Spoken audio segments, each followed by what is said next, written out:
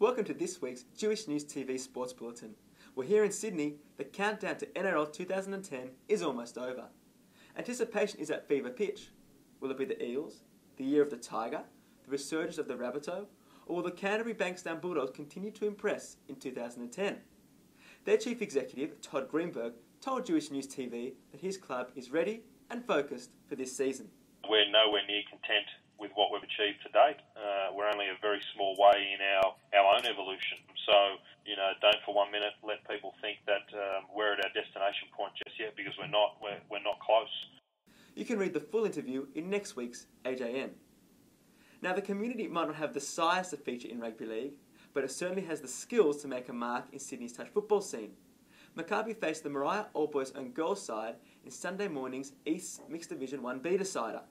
Maccabi took the honours with a 6-3 win, before backing it up in the Men's Division 2 Grand Final, where they tackled South Sydney's hooker Isaac Luke.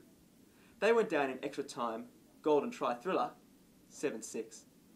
Finally, as the countdown to the AFL season continues, North Melbourne's ruckman Todd Goldstein has his eyes set on becoming one of Brad Scott's key ruckmen in 2010.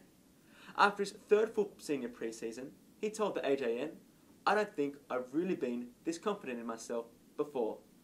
Let's hope we'll have a Jewish star tearing up one of Australia's winter codes this year. Thanks for watching Jewishnews TV. I'm David Weiner. Enjoy your sport this weekend.